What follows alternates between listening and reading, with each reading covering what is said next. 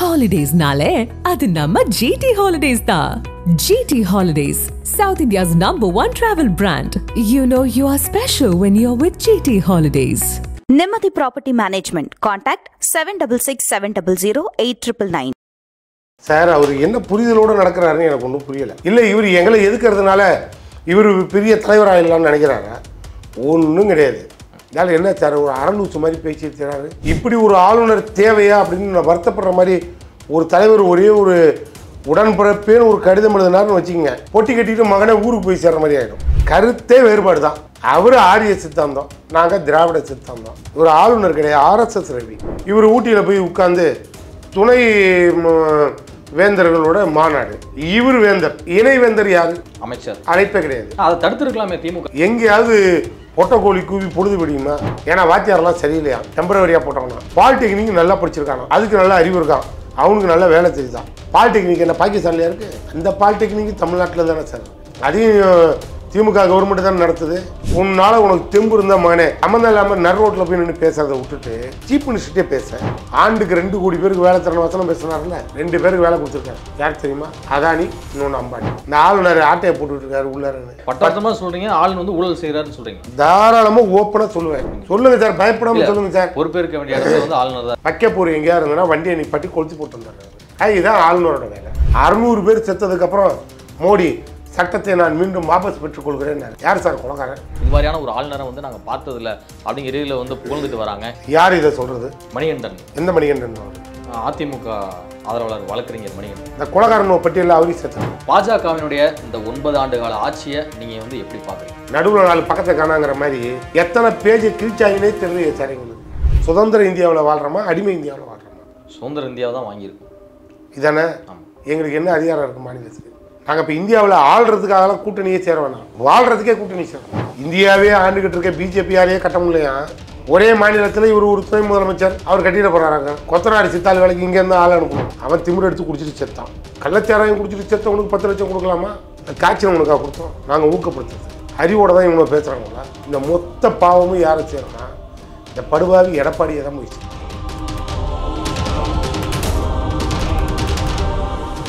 Fourth state தமிழர்களுக்கு வணக்கம். பெரிதும் பெரிய நிகழ்ச்சியில் நம்முடன் இருந்திருக்கும் சிறப்பு விருந்தினர் திமுக தலைமை கழக வழக்கறிஞர் மற்றும் திமுக செய்தி தொடர்பாளர் திரு சூர்யா வெற்றிக்கொண்டான் அவர்கள். வணக்கம் சார்.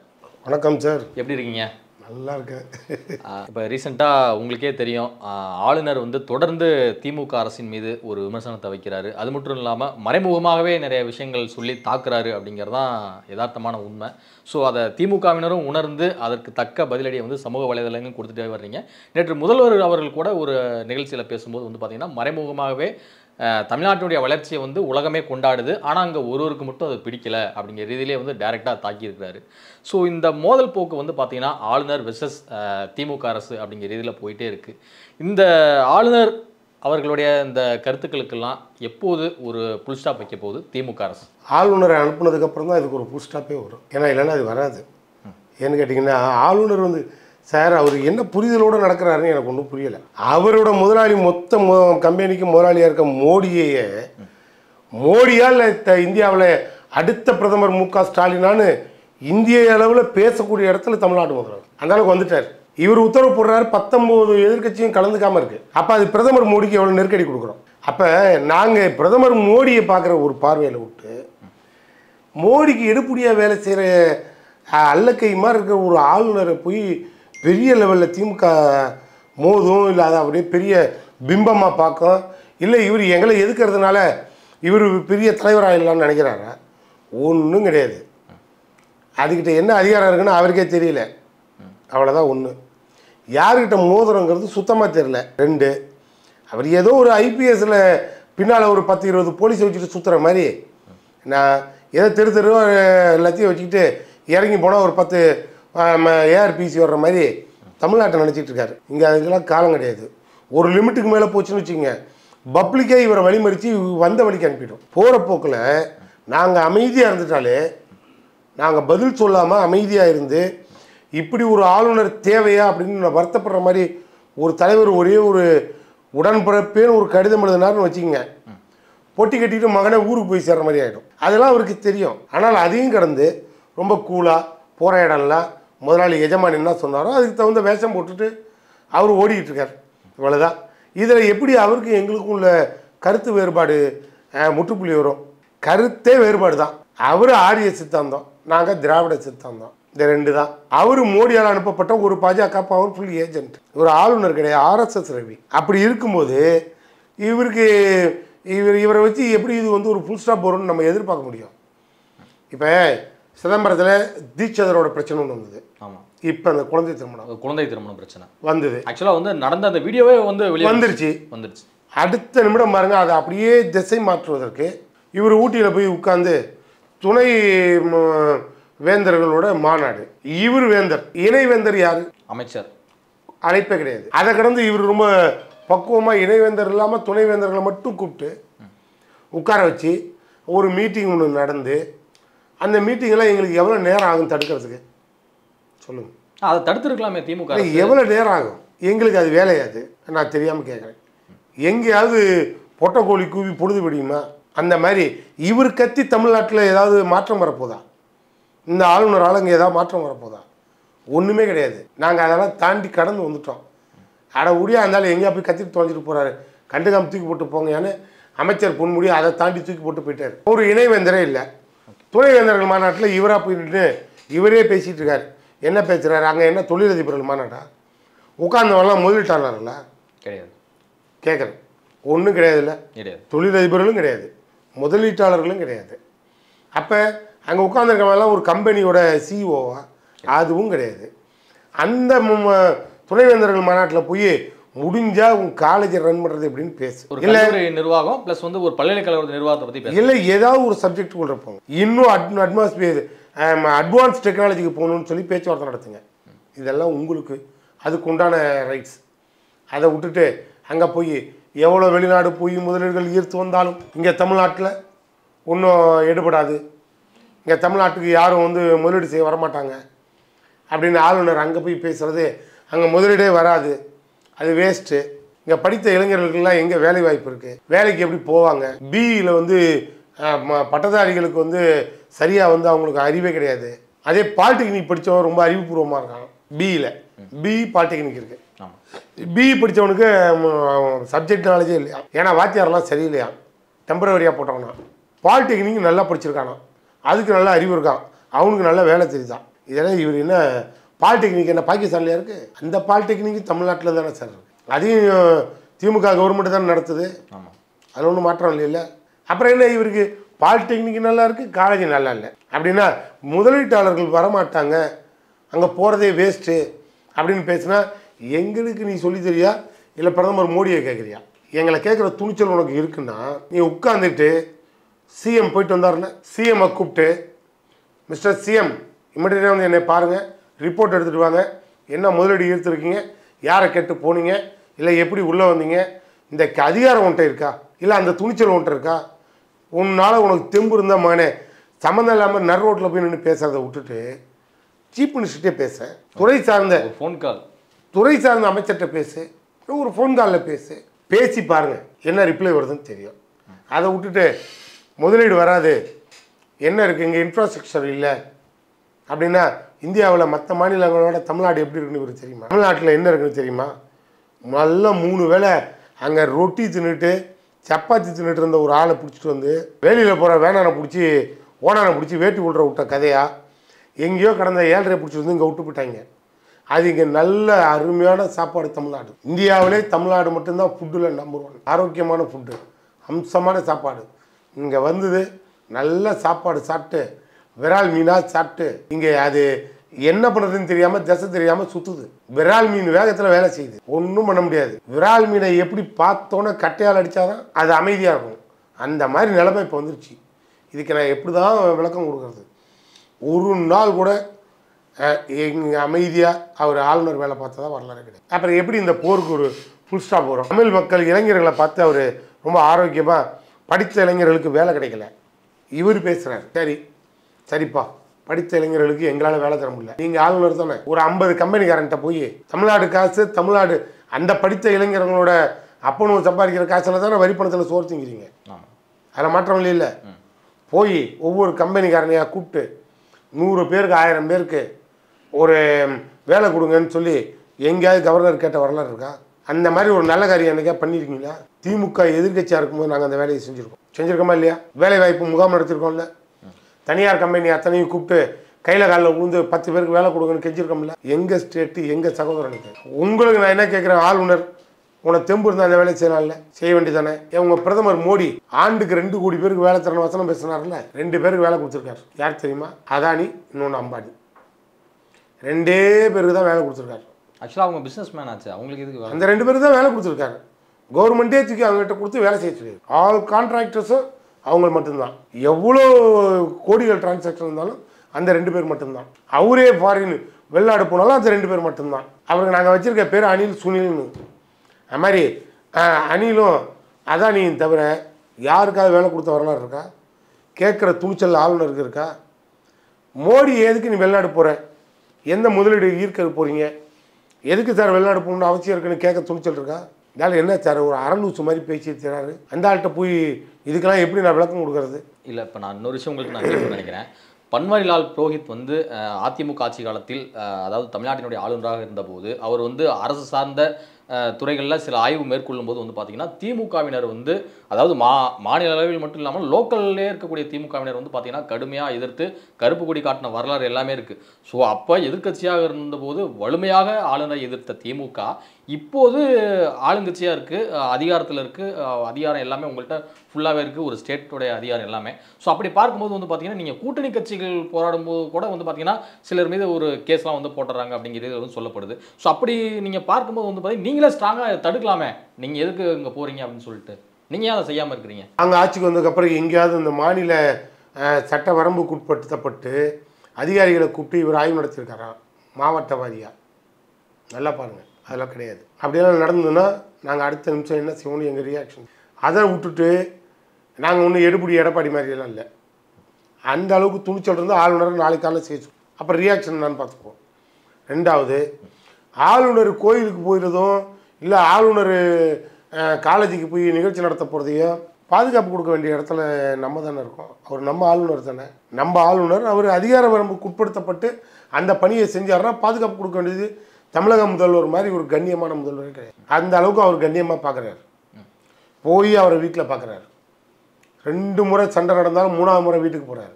ஆன்லைன் ரம்மிக்கு மட்டும் 20 முறை போயிருக்காரு. கையேந்திட்டு போயிருக்காரு. எப்படியாவது இதை பாஸ் பண்ணி கொடுங்க, டெய்லி 4 பேர் சாகுறாங்க. கெஞ்சி கேட்டார்ல, அதுக்கப்புறம் உங்களால் கொடுக்க முடிஞ்சுதா? ஃபைலை திருப்பி அனுப்புனீங்க. ஆன்லைன் ரம்மியில் அவனுக்கு வேண்டிய அந்த முதலாளி எல்லாத்தையும் கூப்பிட்டு ரூமில் உட்கார வச்சு பேசி டீல் பேசுனீங்க. என்ன பேசுனீங்கன்னு தெரியாது.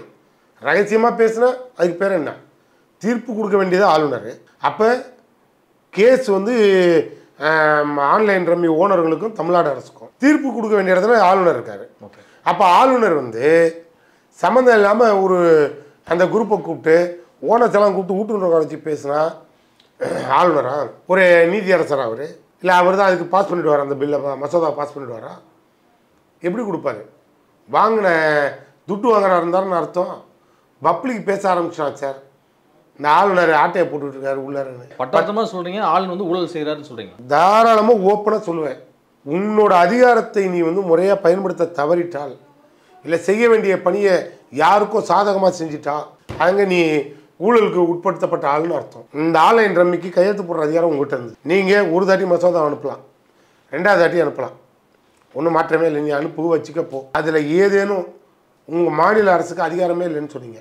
எப்படி நீங்கள் கையெழுத்து போட்டு பாஸ் பண்ணி கொடுத்தீங்க? எதுக்கு 50 நாள் இழுத்தீங்க? 100 நாள். அப்போ என்ன காரணம்? இந்த 100 நாளுக்கு உண்டான ஆன்லைன் வருமானம் எவ்வளவு? அப்போ அவங்கள்ட்ட நீ வாங்கின அமௌண்ட் எவ்வளவு? இந்த 50 பேர் செத்தான்ல, முதல் நாள் கையெழுத்து போட்டிருந்தா 49 பேர் செத்துக்காமல் இருப்பான். அப்போ ஆளுநர் கொலகாரனா இல்லையா? இதுக்கு நான் கேட்குறேன். ஒரு அதிகாரம் என்கிட்ட இருக்குது சார். இன்றைக்கி எனக்கு சட்டத்தில் இடம் இருக்குது. நான் இன்றைக்கி அதை பாஸ் பண்ணணும். பாஸ் பண்ணலன்னா 10 நாள் உடம்பில் போடலாம்.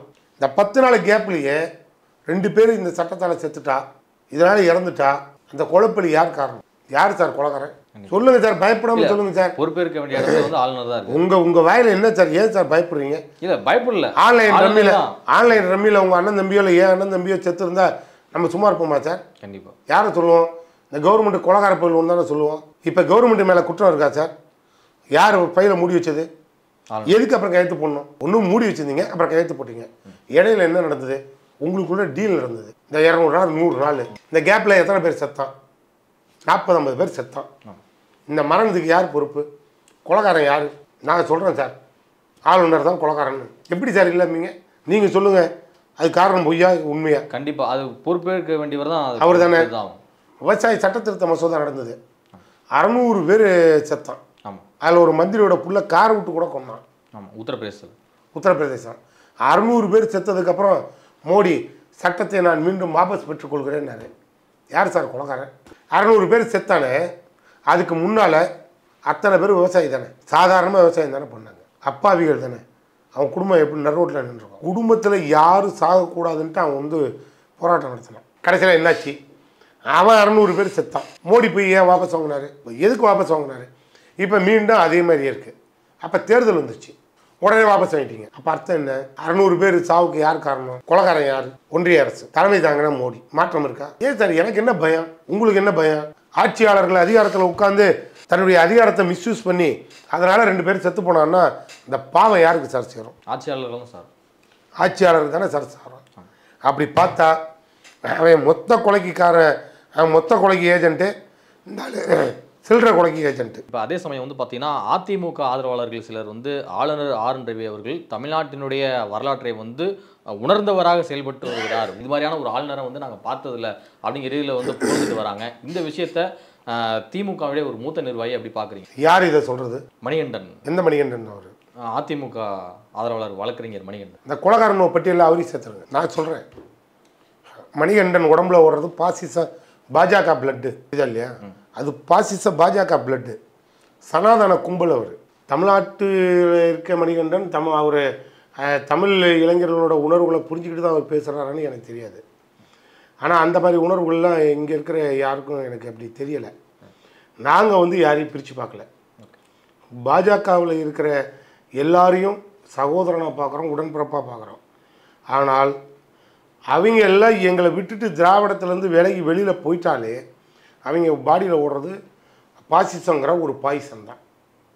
அந்த பாசிசத்துக்கு அடிமையான பிறகு அந்த மணிகண்டனோட புத்தி மாறிப்போச்சு. அதனால் அவருக்கு எத்தனை இளைஞர்கள் செத்தாலும் அவருக்கு கவலை இல்லை. செத்தவன் அவன் அண்ணன் தம்பியாக இருந்தால் அவருக்கு ஒரு வருத்தம் வந்திருக்கலாம், ஆளுநர் மேலே நியாயமாக கோவம் வந்திருக்கலாம். ஒருவேளை செத்தவெல்லாம் வேற ஒருத்தர் திராவிடர்கள் தானே, இவர் ஆரியர் தானே. அதனால் அவர் ஆரியருங்கிறதுனால அவரோட உள்நோக்கமே மொத்த திராவிடர்களை கொள்வது தானே. அப்படி தானே அவங்களோட எண்ணம் இருக்குது, இந்த பாசிச உணர்வு இருக்குது. அந்த உணர்வின்பால் அவர்கிட்ட இருந்து இவ்வளோ தான் எதிர்பார்க்கலாம். அதனால் அந்த கொலைகாரன் பட்டியலில் மணிகண்டனையும் சேர்த்து விட்ருங்க, கவலையப்பட வேணாம். இந்த பாவத்துக்கெல்லாம் அவளுக்கு தண்டனை கொடுப்பான். ஆளுநரின் தொடர்ந்து இது மாதிரியான சர்ச்சை பேச்சுகள் எல்லாமே வந்து பார்த்தீங்கன்னா ஒரு அத்துமீறலை, ஒரு அதிகார மீறலை தான் காட்டுதுன்னு நினைக்கிறீங்களா? அதே சமயம் ஏற்கனவே நான் குறிப்பிட்டது போல் இந்த திருக்குறள் விஷயமா இருக்கட்டும், திருவள்ளுவருக்கு இந்த காவி பெயிண்ட் விஷயமா இருக்கட்டும், அப்புறமேலு வந்து திருக்குறளையும் பகவத்கீதையும் ஒன்றா பேசின விவகாரமாக இருக்கட்டும், அப்புறம் இப்போ ரீசெண்டாக ஒரு இந்த தொழில் முதலீடு இல்லாமல் இன்னொரு விஷயத்தை குறிப்பிட்டிருக்காரு, மாநிலத்துக்குன்னு ஒரு கலாச்சாரமே கிடையாது அப்படிங்கிறதெல்லாம் சொல்கிறாரு. ஸோ தொடர்ந்து ஒவ்வொரு டைமும் வந்து பார்த்தீங்கன்னா சொல்லிகிட்டே இருக்கும்போது திமுகவும் சரி, திமுக கூட்டணி கட்சிகளும் சரி, ஒரு கடும் கொந்தளிப்பை ஆளுநர் மீது காட்டுகிறது. ஆனால் அது எல்லாமே தாண்டி சில நேரம் வந்து ஒரு சைலண்ட்டாக இருக்கும் அப்படிங்கிற ஒரு டாக் வந்து போகுது. சொந்த செலவில் சூனியம் வச்ச கதை எங்கள் கதை, வேறு ஒன்றும் மாற்றம் கருத்து இல்லை. நாங்கள் அரசியல் சாசன சட்டத்தை மதிக்கிறோம். அவங்கள பொறுத்த மட்டும் இல்லை, அரசியல் சாசன அமர்வையே மதிக்க மாட்டாங்க. புரியுதா இல்லையா? இப்போ தானே உச்சநீதிமன்றத்தில் அரசியல் சாசனம் 5 ஜட்ஜி பெஞ்சு ஒரு ஜட்ஜ்மெண்ட் கொடுத்தாங்க. டெல்லி அரசாங்கம் அதிகார வரம்பு மாநில அரசுக்கு தான் முழு அதிகாரமும் இருக்குது. உங்கள் ஆளுநர்லாம் போய் மாநிலத்தில் குட்டி கலாட்டம் பண்ணுறாங்க, ஆட்சி கலைக்கிறதுக்கு உதவி செய்கிறாங்க, மரியாதையாக மாநில உரிமைகளை தலையிடக்கூடாது, இவ்வளோதான் உங்களுக்கு காலக்கெடு, உங்களோட அதிகார வரம்புக்கு மீறி போனீங்கன்னா நல்லா இருக்காதுன்னு வார்ன் பண்ணது யார்? Supreme court. இதே சுப்ரீம் கோர்ட்டு அரசியல் சாசன அமர்வு 5 ஜட்ஜி பெஞ்ச். இவ்வளவும் சொன்ன பிறகு கூட ஒரே வாரத்தில் அப்படியே ஒரு அமைச்சரவை கூப்பிட்டு ஒரு அமெண்ட்மெண்ட்டு பாஸ் பண்ணுறாங்க. அப்போ உச்சநீதிமன்றத்தை கலைச்சிடலாமா? உச்சநீதிமன்றத்தில் இருக்க அரசியல் சாசன அமர்வை கலைச்சிடுவோமா? அதை முதல்ல இந்த கவர்மெண்ட் மதிக்குதா? ஒன்றிய அரசு மோடி முதல்ல அதுக்கு மரியாதை கொடுக்குறாரா? அப்போ அவங்கள விட இவர் பெரிய ஆளா? இல்லை இவர் கண்ட்ரோலில் அவங்க இருக்காங்களா? எங்களுக்கே புரியலைங்க. இந்தியாவே குழப்பத்தில் தான் இருக்குது. இந்தியா ஆள்றது மோடி. அத்தனைக்கும் நீதி வழங்குற மிலாடுங்கிற ஒரு இடத்துல நீதி அரசர்கள்.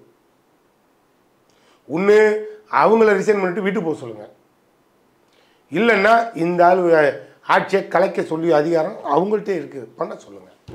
ஏங்க ஒரு உச்சநீதிமன்றம் ஒரு ஒரு அமர்வு, அரசியல் சாசன அமர்வு, அது 5 ஜட்ஜ் பெஞ்சு அது ஒரு உத்தரவு போடுது, அதுக்கு அடுத்து அதை எதிர்த்து ஒரே வாரத்தில் ஒரு அமெண்ட்மெண்ட்டு.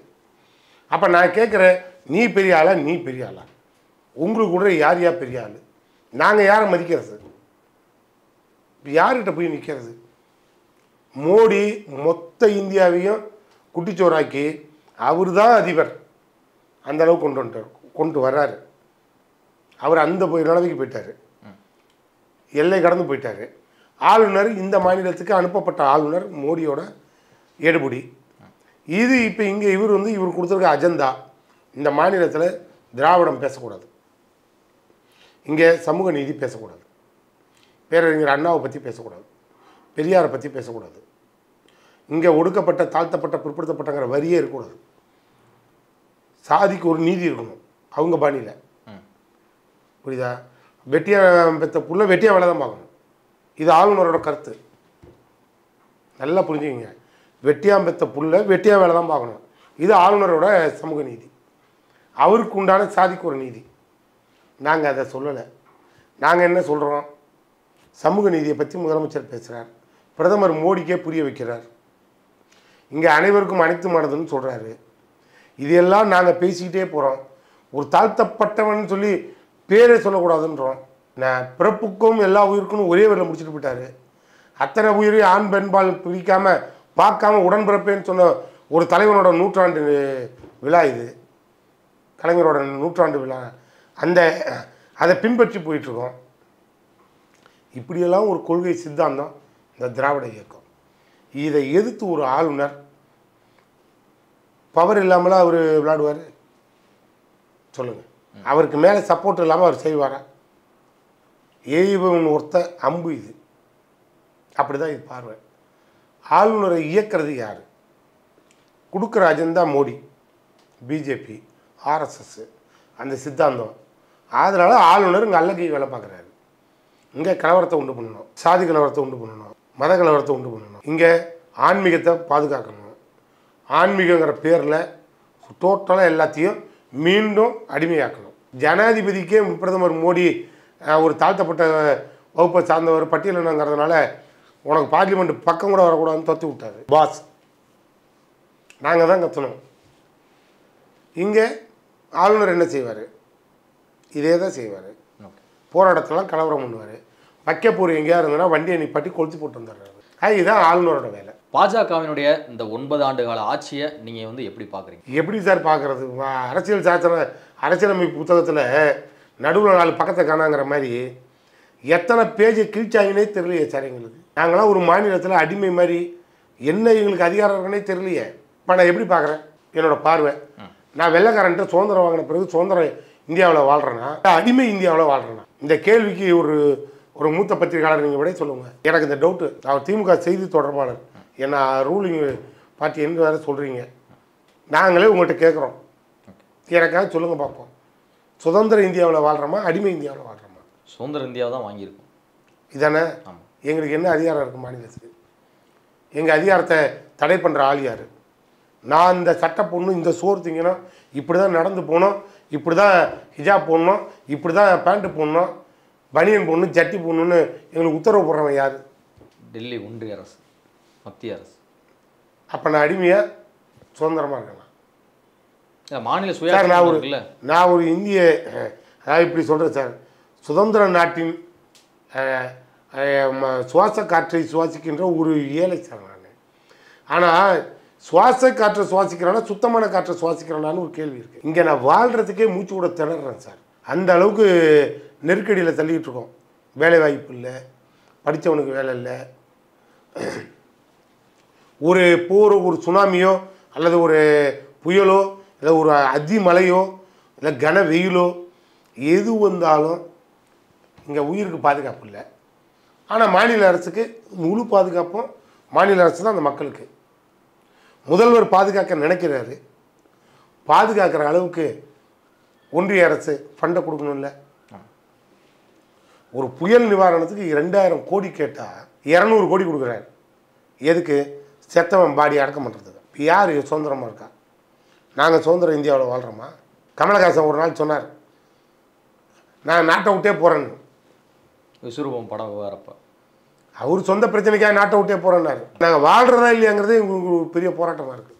நாங்கள் இப்போ இந்தியாவில் ஆள்றதுக்காகலாம் கூட்டணியே சேர வேணாம், வாழ்கிறதுக்கே கூட்டணி சேரணும். ஒற்றுமையாக இருந்தால் தான் இந்த பாசிசத்துலேருந்து தப்பிக்க முடியும். அந்த மாதிரி நிலைப்பாட்டில் இன்றைக்கி தமிழ்நாடு மட்டும் இல்லை சார், இந்தியாவே நடைபெறும். இப்போ நடந்து முடிந்த கர்நாடக தேர்தலில் காங்கிரஸ் வந்து மிகப்பெரிய வெற்றியை வந்து பெற்றது, தனித்து ஆட்சி அமைச்சிருக்காங்க. இது எல்லாமே தாண்டி அந்த மாநிலத்தினுடைய மாநில துணை முதலமைச்சராக பொறுப்பேற்றக்கூடிய DK சிவகுமார் அவர்கள் நீர்வளத்துறை அமைச்சராகவும் பொறுப்பேற்றார். அதன் பிறகு அவர் வந்து செய்தியாளர் சந்திப்பில் ஒரு விஷயத்தை வந்து குறிப்பிட்டிருந்தார். மேகதாதுல வந்து அணையை நாங்கள் கட்டுவோம், 9000 கோடி வந்து ஒதுக்குவோம் அப்படின்னு சொல்லிட்டு தேர்தல் அறிக்கையில் சொல்லியிருந்தோம். அதை செயல்படுத்துவோம். கடந்த ஆட்சியிலேயே 1000 கோடி ரூபாய் வந்து அதுக்கு இப்போ பண்ணியிருந்தாங்க. இப்போ வந்து நாங்கள் செயல்படுத்த போகிறோம் அப்படிங்கிறதுல சொல்லியிருக்கிறாரு. ஆனால் இதற்கு தமிழ்நாடு அரசும் கடுமையான எதிர்ப்புகளை வந்து பதிவு செய்திருக்கிறது. எல்லாமே நம்ம தொடர்ந்து பார்த்தோம். அங்கே இருக்கிறது வந்து பார்த்தீங்கன்னா திமுக கூட்டணியில் அங்கம் வைக்கக்கூடிய காங்கிரஸ் கட்சி தான் அங்கே ஆட்சி செய்யுது. ஸோ அப்படி பார்க்கும்போது வந்து பார்த்தீங்கன்னா இந்த விவகாரம் திமுக காங்கிரஸ் கூட்டணியில் ஒரு விரிசலை உருவாக்க இருக்கா? அது அப்படியெல்லாம் நீங்கள் ஒன்றும் பெரிய லெவலில் கற்பனைக்கு போக வேண்டாம். அது வந்து பொலிட்டிக்கல் வேர்ட்ஸ். அது ஒரு அரசியலுக்காக, அந்த ஓட்டு போட்ட மக்களுக்கு ஒரு அரசியலுக்காக எல்லாம் நாங்கள் பார்த்துக்கோன்னு சொல்லின ஒரு வரலாறாக இருக்கும். அது அவருக்கு தெரியும். பேச்சுவார்த்தை மூலியமாக 2 மாநில அரசும் ஒன்று சேர்ந்து தெளிவாக உட்காந்து, நான் இங்கே யாரும் பிள்ளையை கிள்ளி விட்டுட்டு தொட்டியில் ஆட்டுற இடம் இல்லை, 2 கட்சியும் ஒன்றா சேர்ந்து உட்காந்து அதுக்கு ஒரு ஸ்மூத்தான முடிவு எடுத்துருவோம். கவலையப்படாதீங்க. அதனால் நமக்கு ஒரு செய்கூலி சேதாரம் வராது. அவர் கட்டுறன்னு சொல்லுவார், நாங்கள் இங்கே நிறுத்துகிறோன்னு சொல்லுவோம். 2 பேருக்கும் நீதிபதியாக பிஜேபி இருக்காது. கவர்மெண்ட் யார் இருந்தா? பிஜேபி. கட்ட முடியுதா? அவங்களோட கோரிக்கை என்ன? கட்டணும்னு தானே. கட்ட முடிஞ்சுதா? இல்லை. ஒட்டுமொத்தமாக ஒன்றிய அரசே அவங்க கட்டுறவங்க தானே. இந்தியாவே ஆண்டுகிட்டு இருக்க பிஜேபி யாரையே கட்ட முடியலையா? ஒரே மாநிலத்தில் இவர் ஒரு துணை முதலமைச்சர், எங்களுக்கு வேண்டிய நண்பர், அவர் கட்டிட போகிறாராங்க. கொத்தனாரி சித்தாள் வேலைக்கு இங்கேருந்து ஆள் அனுப்பணும். ஒன்றும் கவலைப்படாதீங்க, நாங்கள் சொல்கிறோம், செய்கூலி சேதாரம் இருக்காது. அப்போ நிச்சயமாக தடுத்து நிறுத்தக்கூடிய வேலை தான் வராது. பேச்சுக்கே வேலை இல்லைன்ற. நாங்கள் பேசியே சுமூத்தாக கொண்டு போயிடுவாங்க.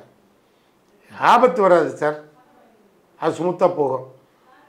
பேசி முடிச்சுட்டு 2 மாநில அரசுகளும் ஒருங்கிணைந்து பேசி, நான் 2 மாநில மக்களுக்கு எந்த ஆபத்தும் இல்லாமல், நீர்வழி போக்குவரத்தில் எந்த பிரச்சனையும் இல்லாமல் ஒரு மூத்த அமைச்சர் இங்கே இருக்கார், பேசி முடிச்சுடுவார். அதனால் அதை பற்றி ஒன்றும் கவலைப்பட தேவையில்லை. ஓகே, தெம்பாக இருக்கலாம். இப்போ ரீசெண்டாக ஒரு பள்ளி மாணவி வந்து தன் தந்தை குடிப்பழக்கத்திற்கு அடிமையானதன் காரணமாக இனிமேல் நீங்கள் குடிக்கக்கூடாது அப்படிங்கிற ரீதியில் முடிவெடுத்து நீங்கள் குடிய விடுங்க அப்படிங்கிற ரீதியில் டாஸ்மாக் அந்த இதை மூடணும் அப்படின்னு சொல்லிட்டு வலியுறுத்தி இறந்துட்டாங்க. அந்த கடிதம் கூட சிக்கியது. ஸோ இதெல்லாமே பார்க்கும்போது வந்து பார்த்திங்கன்னா தொடர்ந்து திமுக தன்னுடைய தேர்தல் அறிக்கை 2016 2021 இருக்கட்டும், மதுக்கடைகளை வந்து நாங்கள் முற்றிலுமாக மூடுவதான் எங்களுடைய இலக்காக இருக்குது அப்படின்னு சொல்லிட்டு வந்துகிட்டே இருக்கீங்க. ஸோ எப்போது தான் இந்த டாஸ்மாக் பிரச்சனைக்கு ஒரு முடிவு வரும்? எப்போது இந்த டாஸ்மாக் கடைகள் மூடப்படும்? அந்த மாணவியோட கோரிக்கைகள், கொள்கைகள் விரைவில் நிறைவேற்றப்படும். நிறைவேறணுங்கிறது என்னோட ஆசை. ஓகே, அது எனக்கெல்லாம் வந்து கருத்து வேறுபாடு இல்லை.